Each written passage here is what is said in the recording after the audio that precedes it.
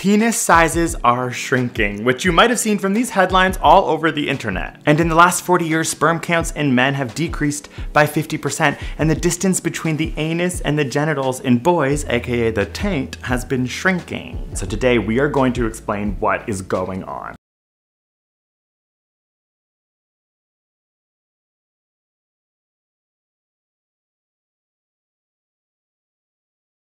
What's up guys, Derek, moreplatesmoredates.com. Today we are going to be talking about why penises are shrinking across the world.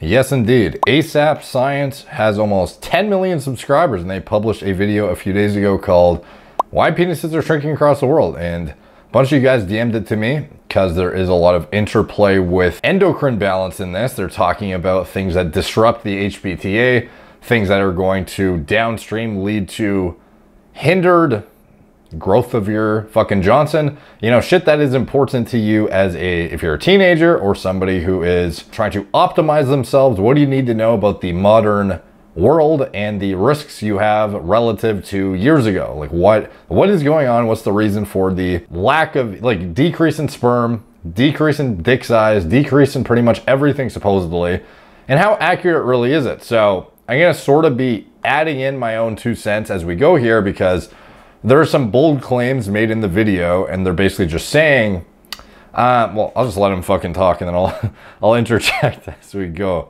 Penis sizes are shrinking, which you might have seen from these headlines all over the internet. And in the last 40 years, sperm counts in men have decreased by 50%, and the distance between the anus and the genitals in boys, aka the taint, has been shrinking. So today we are going to explain what is going on. Testosterone levels in men have been declining since 1982. A meta-analysis of over 185 studies that looked at over 48,000 men found that between the years of 1973 in 2011, male sperm concentration had decreased by 52% and overall sperm count had decreased by 59%.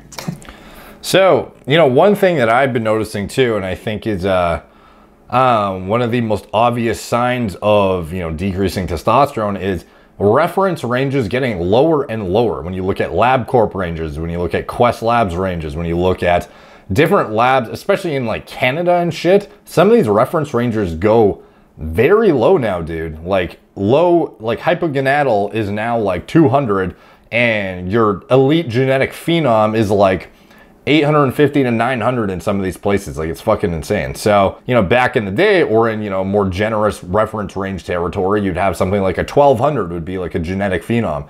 Now you have guys who are like scraping high normal with what supposedly is like top 0.0001% genetics at this point, or at least testosterone production, because that doesn't necessarily dictate your genetics are good for athletics or anything like that. It just means you have high testosterone, which anyways, it's a whole different video. But yeah, the metrics are definitely showing that there is, you know, something going on in general. Now, of course, the population in general is more unhealthy than ever as a result of lifestyle choices, sleep hygiene practices, etc. People are working longer hours. People are abusing the fuck out of drugs more and more, cranking their cortisol through the fucking roof, getting shitty amounts of sleep, having these cyclical, horrible lifestyle patterns, neglecting their body composition entirely, getting fat as hell, which has negative feedback to the HPTA. Shit like this, like there is, what is it, like the highest level of obesity there's ever been. Like, what do you think that's gonna have an effect on when it comes to testosterone production? It's going to lower your testosterone levels. So, you know, I'm not surprised. And I think some of the shit in this video is a bit of a stretch to claim like this is the whole reason, when it doesn't look at like very basic, obvious things that have to do with the actual negative feedback to the HPTA. Rather, this video sort of elaborates on like how plastics are gonna like bind to estrogen receptors and like activate them and shit, to then cause the negative feedback that you would otherwise actually get from being a fat ass. 26% of men who have erectile dysfunction are now under the age of 40. Looking at sperm bank semen in 1963, 1 teaspoon of sperm, which is your average ejaculation, would have had 99 million viable sperm per milliliter. By 2011, it had fallen all the way to only 49 million viable sperm. And the decrease in the sperm count, sperm concentration, and viable sperm is why now male fertility issues contribute 1/4 to 1/3 of all fertility issues. And now we are starting to understand finally why this is happening. It comes down to plastics, pesticides, and the chemicals in the products that we are using every day.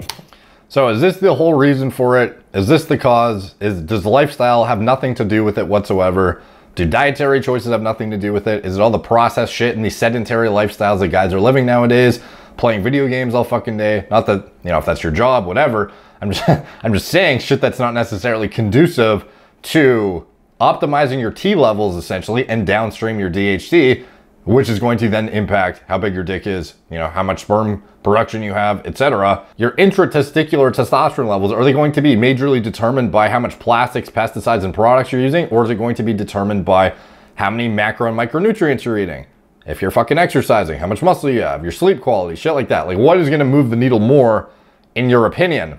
Like, I would think this, sure, maybe this plays into it a bit, but I am surprised this video did not touch on this, really at all. Plastics, pesticides, and chemicals in our products contain EDCs, endocrine disrupting chemicals. These chemicals can bind to hormone sites in our body and fool our bodies into thinking they're the natural hormone. Hormones are signaling molecules. So when he says this, he's thinking of, like, here's an example. So androgen receptor agonists, like a lot of you guys probably understand if you watch this channel that anabolic steroids all have the same target. They're trying to get to androgen receptors, bind to them, and cause gene transcription. So, however, they're all, you know, different compounds. So despite the fact that they're different compounds, they have the same target and they will compete with one another for binding. So the same thing he's talking about here with these EDCs, they would, you know, bind to, for example, estrogen receptors and cause agonism that would then provide negative feedback to the HPTA and lower testosterone levels when otherwise there may not have been that receptor bound and agonized to begin with. That's the kind of thing they're getting at, because that's the only thing that makes fucking sense to begin with anyways, is having artificially induced negative feedback via these endocrine disrupting things. Does that actually happen in practical application though? You know, I would think the shit I mentioned before would have a bigger role in the equation. Molecules in your body that are a part of your amazing endocrine system. The endocrine system consists of these glands in your body that secrete hormones in order for your organs and your tissues to essentially communicate. For example, when stressed, your brain will signal your pituitary gland to release ACTH, and this pituitary gland is in your brain. No, it is not your testicles, even though it looks like it. The ACTH enters the blood where it then makes its way to your adrenal gland. Now, the adrenal gland secretes cortisol, another hormone that enters the bloodstream and then increases glucose within your body to help you deal with that stress. See, the thing that's weird that I don't get is how he just explained like a very complicated mechanism where your body secretes something, which then leads to a downstream effect of this, which then increases that, which then causes this. Like, why did you not just explain the actual impact the things you're talking about have on the HPTA? Like, this is a totally irrelevant part of what this video is about right now. Like, I get it's an example, but that was like a very complicated example that could have just been an opportunity to explain how these things might agonize estrogen receptors and cause negative feedback. That would have been probably easier to explain even than this one. Deal with that stress. This is just one example of endocrine biological signaling processes, but there are many more that control how you breathe, how your digestion works, and even the sensory you feel when you touch a wall. Back to the endocrine disrupting chemicals. By the way, I could be entirely wrong on how potent these endocrine disrupting chemicals are. I'm just saying, in general, if I was going to guess what moves the needle most, again, be the shit over here. Or EDCs. They can also control how our natural hormones are broken down and stored. And they also change our body's sensitivity to the real hormones. So let's start with the endocrine disrupting chemicals, phthalates. These chemicals are in plastics because they make them soft and flexible. They're also in floor coverings and soap and hairspray. One study of 72 common household objects found phthalates in 3/4 of the products, such as deodorant and hair gels and fragrances. So in rats, if the expectant mother is exposed to... See, something I find interesting, and I'm wondering, you know, like, I believe that this shit can play a role for sure. Like, something I've noticed is how prevalent autoimmune disease is in, autoimmune disease in females is far more prevalent than males, it seems. I think this is clinically proven as well. Like, it's far more common in, like, females to have Hashimoto's thyroiditis, a lot of random shit that guys can get, but it's a lot less common. Now, I wonder, does this have to do with the use of products? Like, in general, females are going to be using a lot more products on their faces, a lot more products on their skin that is going to get absorbed and then systemically introduced and potentially have some sort of downstream impact on things like this? I don't really know. Does it have to do with the androgen to estrogen ratios in the body? Like, what does it have to do with? I actually think a while ago, I forgot who it was that told me that estrogen levels actually play a huge role in autoimmune susceptibility too. But to be honest, like, it's an interesting thing to consider, you know? Like, could be just a coincidence. Females use way more products in general, and they also have more prevalence of autoimmune issues. I don't really know though, just something I wanted to bring up. Phthalates, 18 to 21 days after mating, the male pups will have a decrease in testosterone. In humans, if an expectant mother is exposed to phthalates between week 8 to 12 of the embryo's development, it can disrupt testosterone and lead to boys coming out with a decreased penis size, lower sperm counts, and a smaller ADG, a smaller taint. Now let's look at the BPA, which you may have heard a lot about. It can be found in non-stick coatings, in lots of different plastics, in electronics, and also in receipt paper. Men working at factories with high levels of BPA had their urine examined. It turned out that increased levels of BPA in their urine led to 4 times lower sperm counts, 3 times lower sperm vitality, and decreased sperm mobility. Sons of men with high BPA exposure had decreased ADGs and were more likely to have ejaculation issues and decreased sexual desire. And there are a lot of other chemicals that disrupt endocrine hormones, from those in plastic toys and air fresheners, nail polish, pesticides, to the grease and stain repellents in fast food containers, and the dioxins found in meat and dairy, all of which have an impact on sperm count, taint size, or penis length. It's not just EDCs and plastics and pesticides that are decreasing male fertility, it's also other things that we are just doing to our body. Smoking cigarettes, or even just exposure to secondhand smoke, can actually cause damage to our sperm. It can decrease our testosterone and decrease our ability for the little guys to make its way to the egg. And right now, men smoke 5 times as much as women, which is causing a decrease in male fertility. And it's not just cigarettes, sadly. Also, those marijuana smokers like me also have to look out, because a 2015 study in Denmark found that smoking marijuana more than once a week led to a 29% decrease in sperm count. Also, curing meat with nitrites and nitrates and the chlorinated pollutants that can be found in animal meat and dairy can damage your sperm's DNA. Men who eat more processed meat have a decreased sperm count and decreased normally shaped semen, and this could be caused by the endocrine issues that these chemicals in these meats have. One thing is becoming extremely clear, which is that the chemicals we are now using in our modern world are creating a decrease in male fertility. Yeah, so like, you know, where I'm at listening to this, I'm still thinking the food that people are buying, the processed shit they're eating, the people not exercising, the people sitting in a chair all day, the people who are not really giving their body either the building blocks in order to actually create hormones properly, not having the recovery in check, actually having high quality sleep. People are not actually putting their body in a state of need to even fully optimize these functions to begin with. And then we're blaming like entirely plastics and like random products and shit. Like, I would just circle back and look at the meat and potatoes of shit. Like, the diet itself is going to be the needle mover. The needle mover, in my opinion, yeah, he's mentioned the, you know, processed food a little bit. He's talking about meat and milk, which is interesting. Meat and dairy he's talking about. I don't know if he's about to recommend I don't eat fucking red meat, which would be, like, I can understand saying don't eat shitty processed goods, but saying don't eat red meat, I don't know if he's about to say that. I hope not. Yeah, in general, I think this is majorly like a lifestyle shift over the years. People are eating less and less micronutrient dense foods, and they're opting for zero value foods that are just calories and like artificial sugars and shit, thinking they're being healthy because then they're avoiding the sugar filled shit. And that's like the next step of like the people who are actually fat. So you have like people who are fat, who are eating sugar filled dense shit, who are super unhealthy, have all this negative feedback, have all these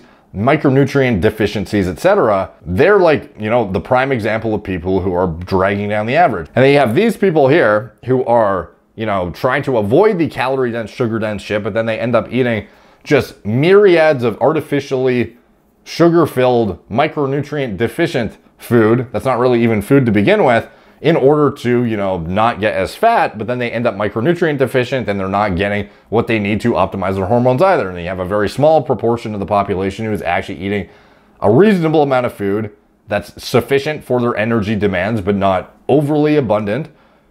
and they're actually getting high quality nutrients in, and they're having high quality foods, and they're actually getting their sleep, and blah, blah, blah. And these are the minority of individuals who will have optimized hormone production, in my opinion. And yeah, maybe the plastics and shit might, you know, hit those a little bit too. But at the end of the day, I think, again, this kind of stuff, everyone's like overlooking the obvious, dude. Like, we're thinking, oh, that fucking, you know, plastic water bottle that they're trying to sell me, that's the reason, dude. All these, you know, the cologne in the fucking mall, you know, the thing that I was walking by the other day, that secondhand smoke I smelled when I was like going down the stairs the other day, that definitely fucked up my test. I'm definitely hypogonadal because of that. It has nothing to do with the fact that I ate Pop-Tarts for breakfast and play fucking Fortnite for 12 hours a day. So much so that a variety of studies have found a 1% decrease in testosterone in men per year since 1982. As for what you can do right now at home, you can eat less meat and dairy. You cannot... Bro, eat less meat. Fuck off, dude. Heat up things in plastic containers because that can actually have the chemicals. Like, at least be specific about what meat to not eat. Don't just say, don't eat less meat. Eat less bioavailable B vitamins. Eat less of the most nutrient-dense food you can fucking get. Like, okay, bro, I'm gonna stop eating my liver because you fucking told me to. Seep into your food. You can eat less takeout and fast food, as the actual packaging can be an issue in those cases, as well as the gloves that fast food workers while they're preparing your food. One study found that teenagers who ate out more had a 55% increase in some of these EDCs compared to teenagers who solely ate at home. If you do use a non-stick pan, keeping the heat low and for shorter periods of time, and if you ever see any sort of flaking on them, get rid of them. Phthalates can leach into food in processing practices and in food packaging, so eating less processed food or food with less packaging can also help. We need to regulate corporations so that they can't just use these chemicals on us. Right now, corporations can experiment with our bodies. The way that this regulation works is kind of innocent until proven guilty, so only when we start to realize the detrimental effects of these chemicals do we then start to regulate them. We need to change that order. You may have seen this tweet from Greta Thunberg. I think it's rather smart and funny, and we will see you at the next climate march. We need to hit the streets and hold our governments and our corporations accountable when it comes to regulating these chemicals out of our bodies. They need to keep us safe. They need to help us lead healthier lives. And we didn't even really know the effects that these chemicals were gonna have on us. And now that we do, we need to figure out how to get them out. This is really important so that we can keep all of our in. If you wanna learn more, grab the book Countdown by Shanna Swan. Okay, so, you know, I think at the end of the day, like, it's pretty, even guys who are coming off of hormones, for example, and they're trying to optimize their post-psychotherapy regimens, you know, they'll take the proper drugs, but oftentimes when it comes to having the proper macro and micronutrients present in order to actually support recovery, they're totally fucking missing the mark, and they end up with, you know, half-assed recovery and perhaps not even recovering fully at all. These are individuals that, again, are missing the big picture. Everyone just thinks it's, you know, pharmacology related, when in reality, like, people don't realize that nutrients in foods are like signaling molecules too, essentially, in your body, and will lead to either you having peak performance and or, you know, like, fucking shitty performance. So I don't know, like, some of the broad, you know, spectrum claims in the video, I generally agree with pretty much everything he says as far as avoid this kind of shit. Like, it's probably not good. However, some of the stuff like just avoiding red meat, like, what the fuck, that's a bit of a stretch, dude. Like, did he just said red meat, right? Now at home, you can eat less meat and dairy. You cannot eat less meat and dairy, like, just like that. Okay, bro. So obviously the answer is not throw all your fucking red meat away, because, you know, of course, your beef liver, the most like nutritious thing you could possibly eat, is definitely bad for you. Like, no, dude, come on. Oh, it's just the plastics, bro. Like, fuck. So what would I do? I think I've already sufficiently covered it, you know? Go plug your diet into chronometer.com and you can see for yourself exactly where you are deficient, at least by, you know, traditional RDAs, and you can kind of extrapolate from that how you will. But in general, it's a good guideline for if your diet model is high quality. A lot of people are just spitballing, speculating if their diet is good or not. You know, they might think it is. They think, oh, I have a balanced diet. I eat this, that. I have my veggies. I have this.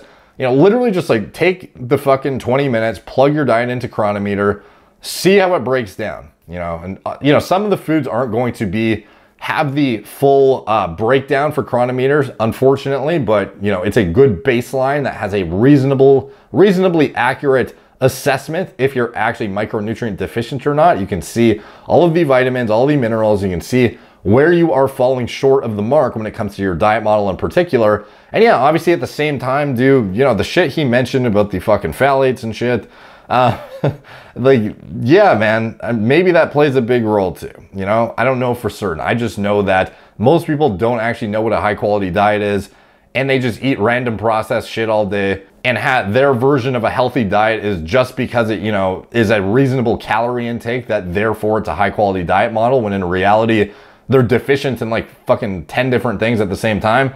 Like, it's not hard. Just like stop using MyFitnessPal and go switch to Chronometer and see how you do, and then see where you fall short of the mark, if at all, and kind of backfill where appropriate if you're deficient in something. And some of the practices this guy's mentioning, you know, may be useful as well, minus the whole eliminating fucking meat just generally. That's kind of stupid. But at the end of the day, what is going to impact your dick size? It's going to be your DHT levels. So max out your T. Subsequently to that, you're going to have as maxed out of DHT as you can. You know, all you can really do, again, to maximize that hormone production is, you know, stay at a reasonable body composition. If you're too fat, it doesn't matter how much fucking plastics and shit are in the room, you are going to have negative feedback through the aromatase enzyme, leading to increased amount of aromatization, which has negative feedback to your HPTA and lowers your testosterone levels significantly. That kind of thing is controllable. Lifestyle and diet, having the proper cofactors to actually produce everything that you need to produce. Diet related, lifestyle related, sleep hygiene related, etc. So again, think about the meat and potatoes here. That's kind of my stance on it. I'm kind of surprised that they didn't at least touch on like very obvious basic fundamentals of good diet practices, and they just said, you know, the food is processed, avoid it, and stop eating meat, and then don't have, you know, plastics and shit. Like, don't cook it with this cookware. Like, okay, I won't, but I should probably know how to eat properly too if I actually want to optimize this, should I not? So anyways, I don't know. Maybe I'm being a bit too critical on this shit, but it's like some of the like really obvious, like give me fucking like silver platter answers often go overlooked, I find, by like hyper analyzation things that are going way over the top. Like how much research went into this, you know, the phthalates and fucking shit, when it was like, you know, teach me how to eat, bro. That's like the main thing that we should be doing and looking at right now, and how to sleep. How to exercise, like meat and potatoes, dude. Anyways, that is my stance. Hope you guys enjoyed it. Like, subscribe, check out my blog, moreplates.com. Follow me on Instagram, and moreplates.dates, Facebook, Snapchat, BitChute, Twitter, TikTok, Apple Podcasts. If you want to support the channel, you can check out anything I'm associated with. My TRT clinic, it's all telemedicine from the comfort of your own home. Check your lab work, you know, through my recommended lab tests and diagnostics to actually see where your testosterone levels are at, ideally, and see if you are on the right track with your other health biomarkers. Obviously, it's important to stay on top of those as well when it comes to actual high quality life, producing the amount of hormones that would be adequate in order to not encounter this kind of a scenario where you have a poorly growing dick, or a subpar growth of your dick and subpar sperm production. This kind of shit is going to be stuff you can identify through lab work, ideally, and you can use it as a proxy for your progress when you are trying to optimize, rather than just, you know, spitballing shit and brainstorming and thinking that, oh, if I just remove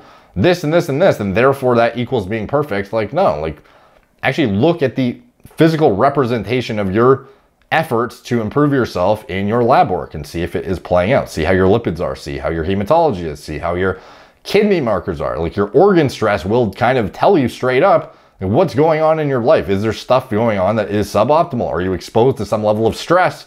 You will soon find out when you actually get proper diagnostics. So you can check that out, as well as anything else I'm associated with, in the video description below. Thank you guys for watching. Talk to you soon.